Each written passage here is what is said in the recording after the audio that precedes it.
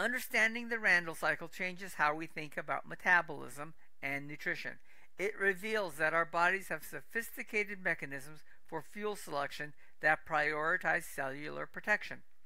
Consuming meals with high fat and high carbohydrate content forces the Randall cycle to make difficult decisions. The mixed signals can lead to suboptimal fuel utilization and potentially contribute to metabolic dysfunction over time.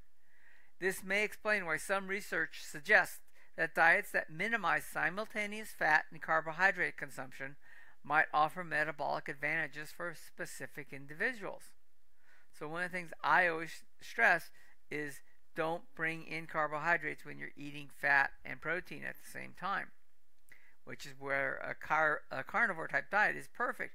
You're eating fat and protein and you're not taking in any carbohydrates, right?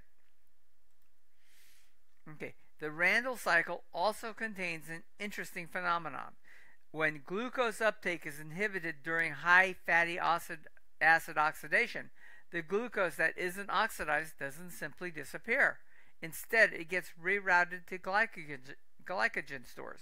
And glycogen is where your body stores glucose in the muscles and in your liver, right? This mechanism explains the rapid resynthesis of muscle glycogen after exercise and accounts for the increased glycogen content observed in muscles during fasting or diabetes.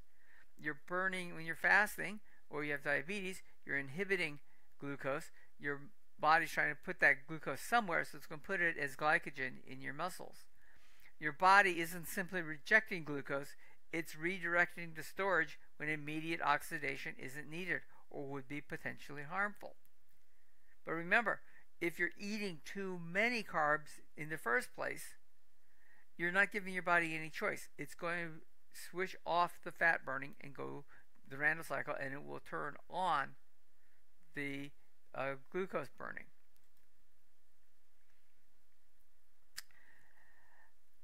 Metabolic flexibility versus metabolic wisdom.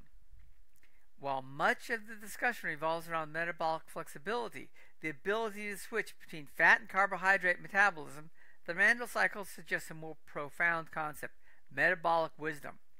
Your cells don't simply aim to burn whatever fuel is available, they make sophisticated decisions based on cellular protection, energy needs, and homeostatic regulation. This wisdom reflects millions of years of evolutionary pressure or the way your body was designed.